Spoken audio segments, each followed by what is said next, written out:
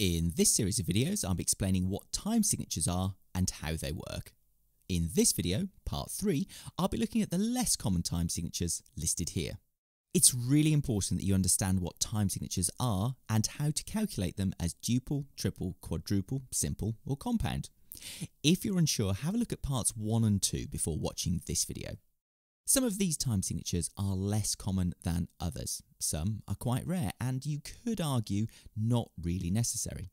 Let's look at 2/8 first.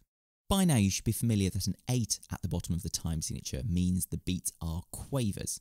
So 2/8 means 2 quaver beats per bar. Each quaver can be split into 2 equal parts, 2 semiquavers. So we know that this is a simple time signature. With 2 beats in the bar, it is therefore a duple simple time signature. And for this and all time signatures in this video, I'll add their full name at the top of the screen, where the red arrow is pointing at the moment. Now, you might say, why have 2/8 when you could have 1/4? 1/4 having 1 crotchet in each bar, 1 crotchet being the same as 2 quavers. Well, 1/4 doesn't really exist anymore. It has been used before, and I'm sure that there is somebody who's going to write a piece of music where it be used again. But trust me, there really isn't much point to 1/4. If it helps, remember that we need to refer to a time signature as duple, triple or quadruple. If our time signature was 1/4, there would only be 1 beat in each bar.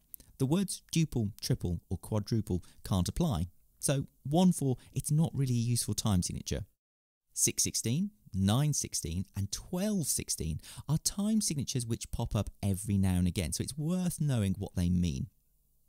This is the first time I've mentioned time signatures with a 16 at the bottom, so let's just take a moment to calculate which beat is being used.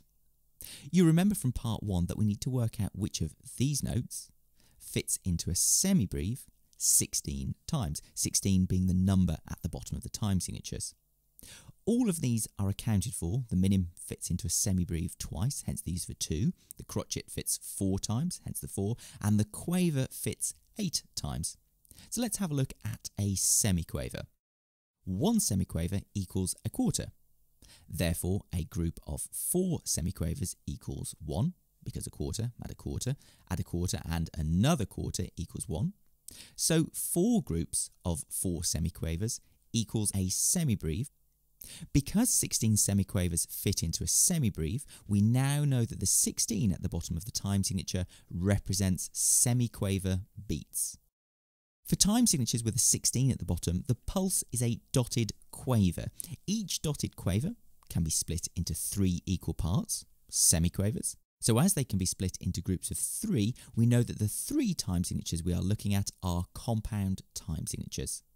6/16 has 2 pulses, so it is a compound duple time signature. 9/16 has 3 pulses, making it compound triple. And 12/16 has 4 pulses, making it compound quadruple.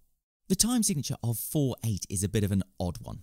If I showed you this passage of music, it could be 4/8, as there are 4 quaver beats per bar.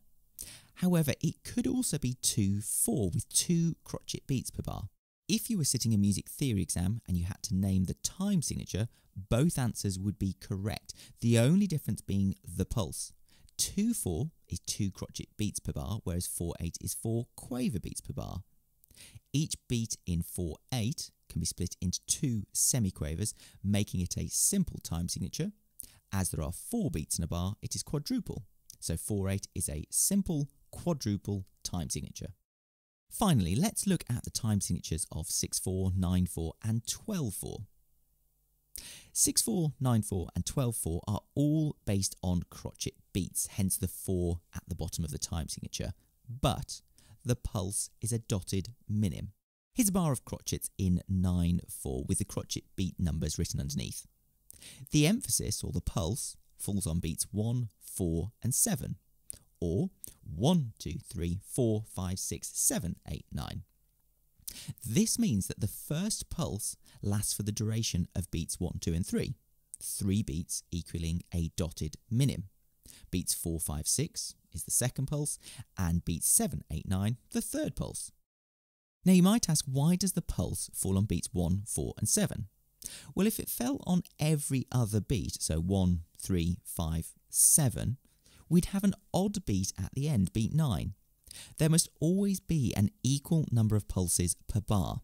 That is until we get to irregular time signatures, more of those in part 4. Even counting in 4s, we'd have an odd beat at the end. So the pulse falls every 3 beats, making the bar made up of dotted minim pulses. There are 3 pulses in this bar of 9/4, meaning that 9/4 is in triple time. In 6/4, there are 2 pulses, making it duple time. 12/4 completes the trio, being the time signature with 4 pulses, hence being quadruple time. One final calculation: are these time signatures simple or compound? Well, each dotted minim can be split into 3 equal crotchets, a group of 3, meaning that it is compound.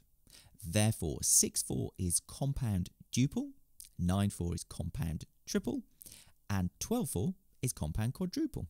I've been through quite a few complex, confusing and tricky time signatures in this video. I always recommend that theory should be studied in tandem with any instrumental studies. Next time you play a piece of music, have a good look at the time signature, feel the pulse and notice how the notes are beamed together. I will be looking at beaming in another of my videos, but by studying carefully the music you are playing will help you recognise and interpret the composer's choice of time signature. Thanks for watching this video. In part 4, I'll be looking at irregular time signatures, where the bar does not divide up equally.